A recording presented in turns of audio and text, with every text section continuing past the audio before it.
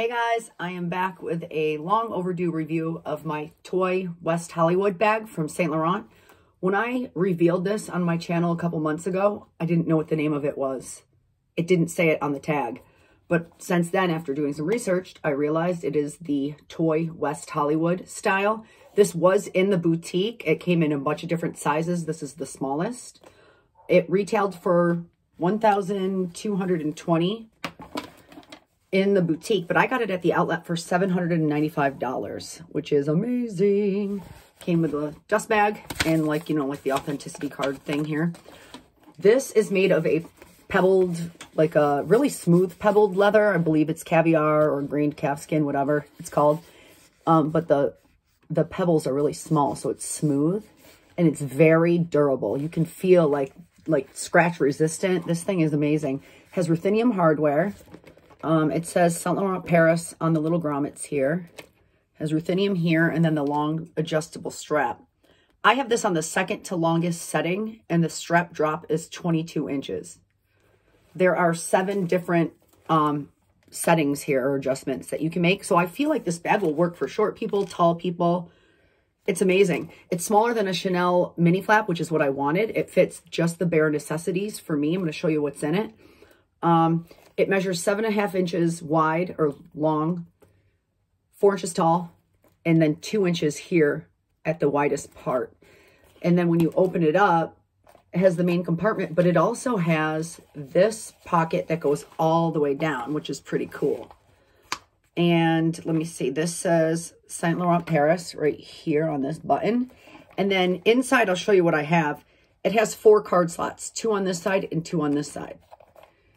I will tell you, I bought this just for, because I wanted something that was still designer, but something cute just to like go to concerts or sporting events or walk around somewhere where I didn't want to carry anything heavy, just needed the bare necessities, hands-free, and it has served this purpose. I use this thing way more than I thought I would. It is awesome. I cannot rave enough about this bag. I feel like it's going to last forever. It's so durable. And let me just show you what's in it.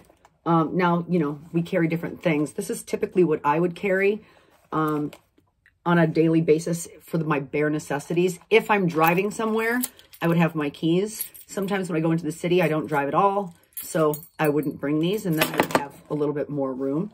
I'm filming with my phone, so I'm just going to show you that I have my phone case in here.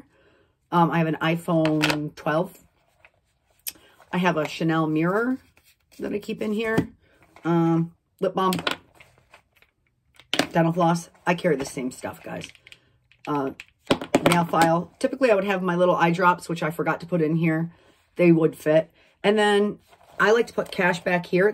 It's a pocket that you can easily slip cash in and out of, but there's 2 card slots here, and then there's 2 card slots here as well. So you don't need a wallet. You just utilize the card slots. And like I said, cash fits really well in there. There's a patch here. Let me take this out.